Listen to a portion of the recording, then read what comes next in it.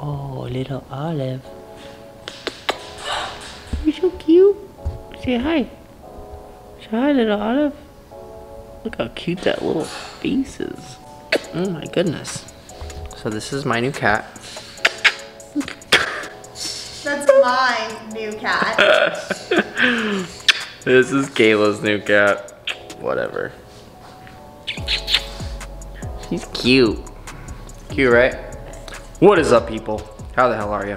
I'm Tyler Nolan. Welcome to the show.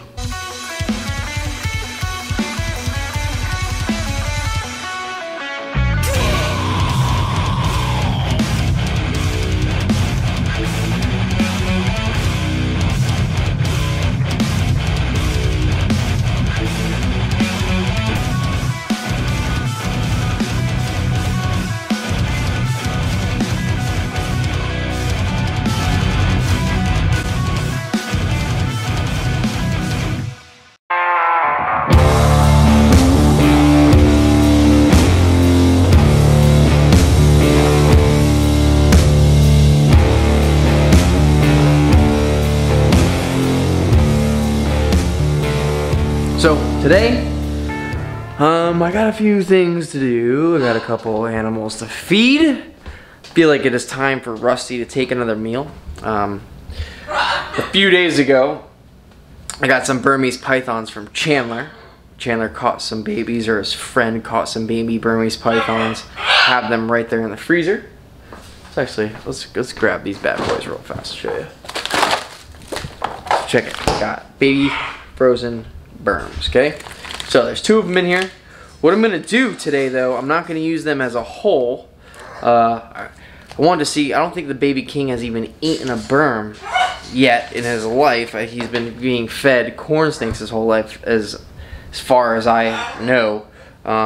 So the other day I fed him like the head of one and another piece, a little tiny like couple inch piece the other day. I was trying to send some rat pups with it. Didn't end up working out. I've tried a bunch of other things, didn't work out either. He didn't want, yo. You need to shut your mouth, okay? I am trying to do things, okay? I'm working. You need to chill. I'll put you on your perch. And yes, hi Taruk. Say hi to everybody. Hi Taruk. Yeah, great. Okay. Hi Taruk. Yes, I know. Hi. I'm gonna put you on your perch. Okay. I'm gonna continue working. Thank you very much. See you later.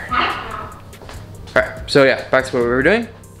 I'm gonna make a Burmese python burrito today.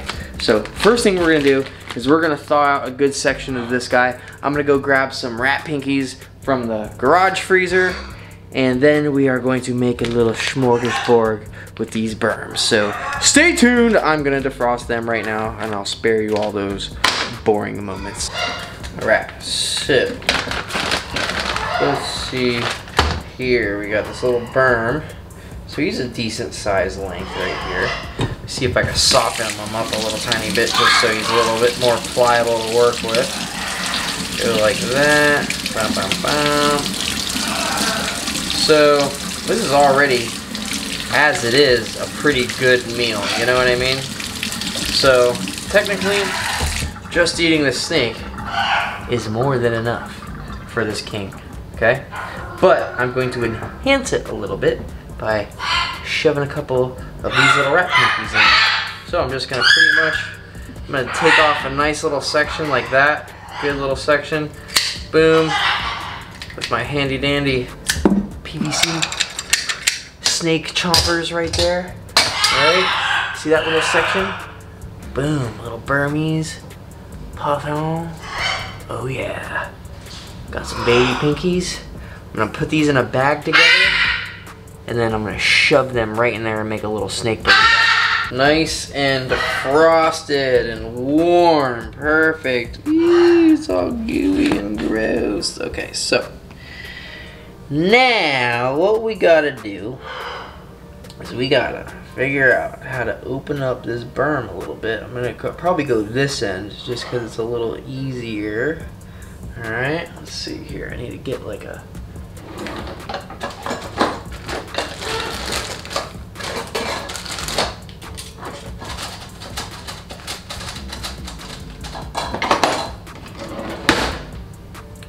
I'm gonna pretty much just open up this berm.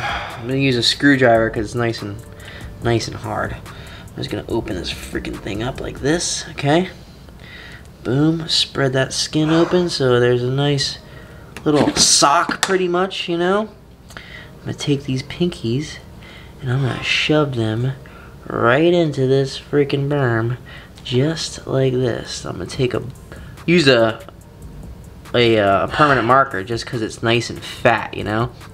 I can kind of use it as a plunger and plunge these pinkies down in there so they go all the way to the middle just like that. So that way, this is the part that I'm gonna feed Rusty right here because he can easily eat that end first. It's not as big as this one, and then it's gonna have pieces of food inside here also for them, so he is getting both meals at the same time. So instead of feeding him a whole Burmese python, which is too long for him to eat, I'm just gonna cut it up into sections like this.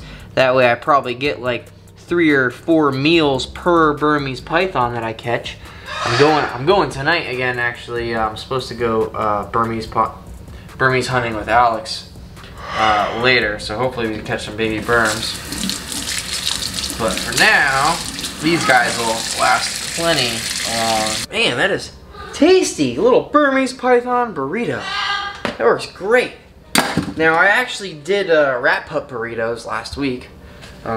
Kevin from Nerd, they posted something with Lilith where they were taking the shed of snakes, wrapping them in rat pups, and then feeding them to the king. My king wanted nothing to do with it.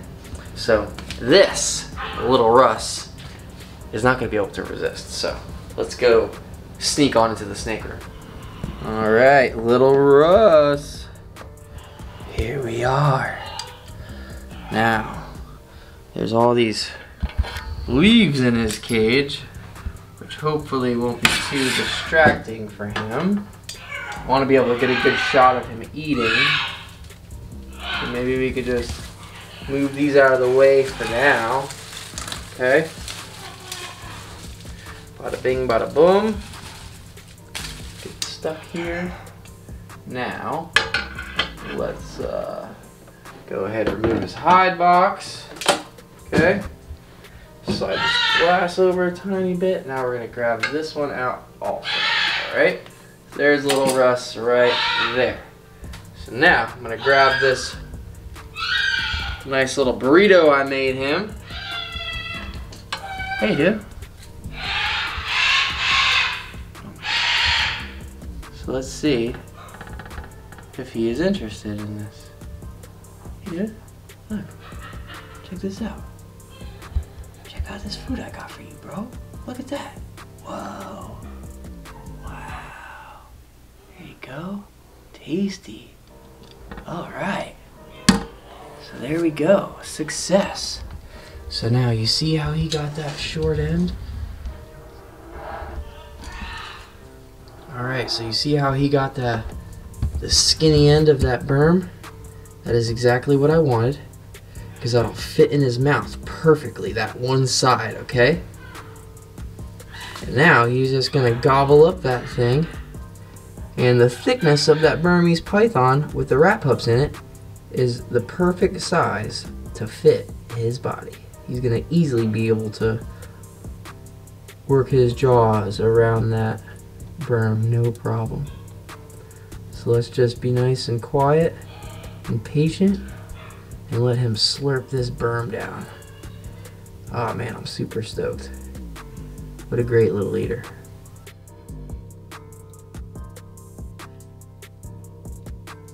So you see how he is up in the air right now?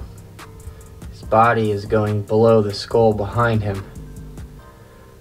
So I'd assume he's going to have to reposition himself here in a little bit. Yeah, see, that's what he's doing. He's going to reposition himself a little bit just so it's a little bit more comfortable to swallow, because he's kind of in a really weird position right now. So he's definitely going to have to reposition himself so he can get this thing down. Alright, see, so now, like I said before, he was in a weird position. So now he has moved down to the floor where it's a little easier to eat.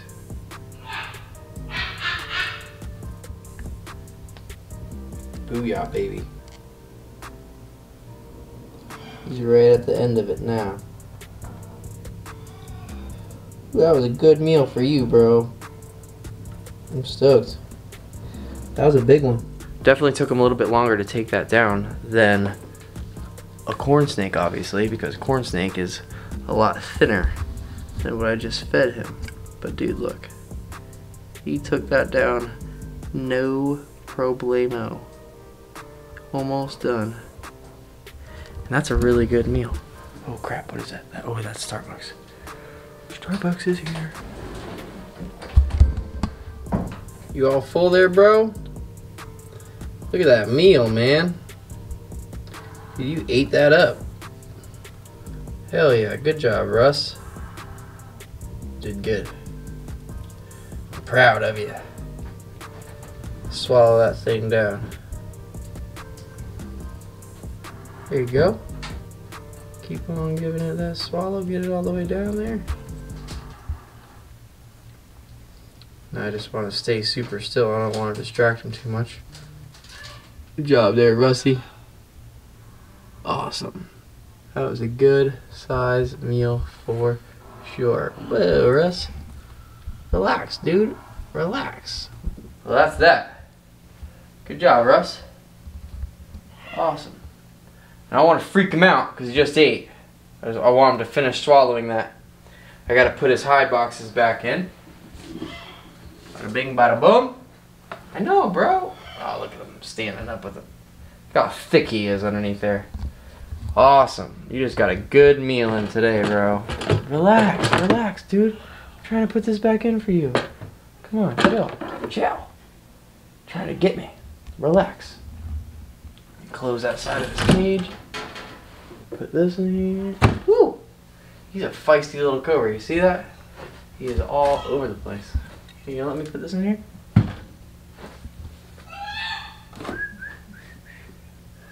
Don't want to upset him. Just want to put all this back in here so he feels nice and secure. Relax. Look how fat he is now. Oh, that's awesome. I'm glad he got a good meal in. Ooh, I just want to throw that in there for you, bro. Relax, dude. Chill. Chill, man. He is. Be careful. Hey, man. What a cool little king. Here you go, Russ. Such a cool cobra. Yeah, look how long he is. He's all of a little over 4 feet long. He's gonna grow fast too, especially feeding him these berms. The way that I'm gonna be doing it, it's gonna be awesome.